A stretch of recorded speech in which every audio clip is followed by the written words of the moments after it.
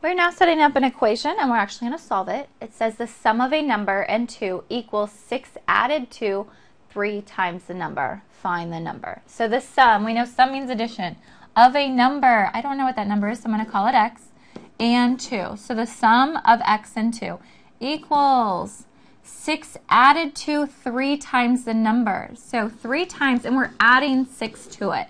Now if you wrote 6 plus 3x, it's the same thing because addition you can write forward and backwards, but be careful with subtraction because you might have to write it the other way.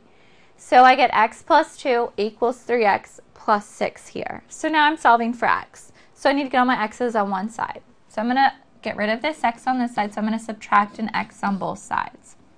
This side it's gone. I still have a positive 2. A 3x minus an x is a 2x. And then I still have 6. So again, I'm getting this x by itself, so I need to get rid of the 6 first. I have a positive 6, so I'm subtracting 6 on both sides. A 2 minus a 6 is a negative 4. This side it's gone, and I still have 2x. Therefore, I'm still getting this x by itself. I need to get rid of this 2. 2 times x, opposite of multiplication, is division. So this x is gone. The 2's are gone. I just have x. And a negative 4 divided by 2 is a negative 2.